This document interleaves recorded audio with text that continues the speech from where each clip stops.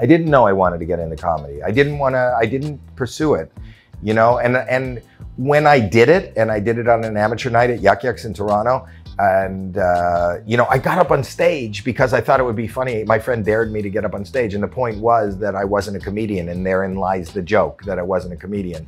And then when I first realized that they were looking at me and waiting for something, I got uncomfortable, and that fear is what I shared. And if you look at my old YouTube videos, that discomfort is what they were laughing at, because I started going, okay, and I didn't have anything, and then they started laughing at me saying, okay, and I would go, what, and I really didn't know what.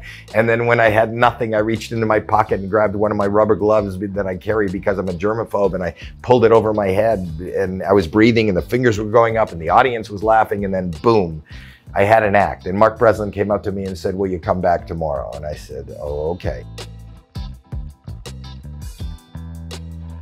I had every day job that anybody could ever have, you know, from my paper route I had a big paper route, but it was really hard to collect. I had over 200 papers, and growing up in Toronto in the winters, I got them in 3 big apartment buildings, so I didn't have to go outside. Collecting was tough. And then I worked at Shoppers Drug Mart. I broke boxes in the basement of Shoppers Drug Mart. And then I worked for Conklin. I worked for the CNE, the Canadian National Exhibition in Toronto in the summer. That didn't last long because that was the first time I was given a microphone.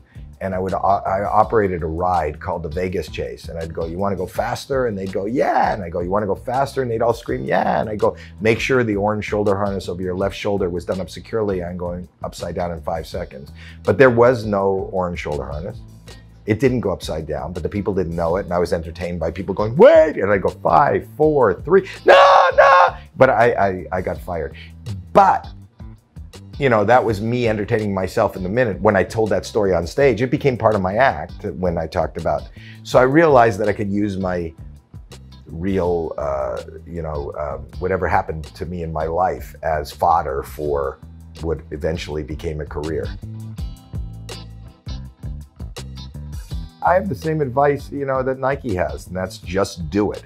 Just do it and just own it. If you think it's funny or you're doing something, you know, I think you just got to sell it. I don't think I've gone 2 or 3 days without being on stage. And I'm in my 60s now. And whether I'm playing a big concert in the theater or an arena or a casino or a corporate date, wherever I am, I find a stage, you know, in some comedy club at 2 in the morning. I'll say, is it still open? I just love my time on stage. And the more time you could spend, it's all about numbers.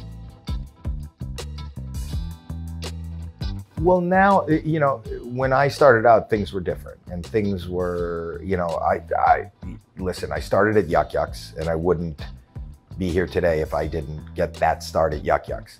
At the time, you had to come to New York and LA if you wanted to have any international success. I think now you don't have to.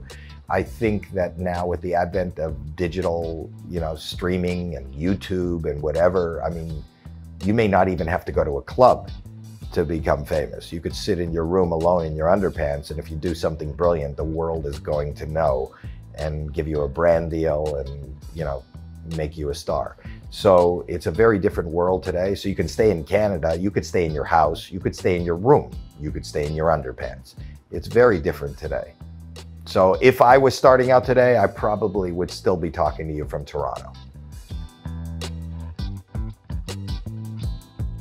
I think there is not an opportunity that should, you know, show itself in front of you that you should ever say no to.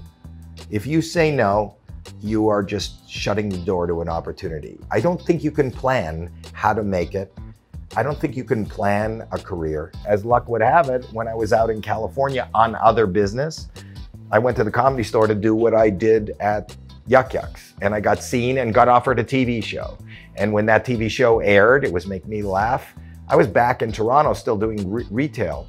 I got called back out to do some talk shows, and those talk shows aired when I went back, and I got offered to be Diana Ross's opening act. And I have just fallen into everything, and which has become a, you know, my credo. There's enough people that are going to say no to you. You should never say no to yourself. And even if something sounds hard and something sounds uncomfortable and something sounds bad and you think of all the different things, don't say no if they don't say no. So if somebody approaches you, there's a reason to do it.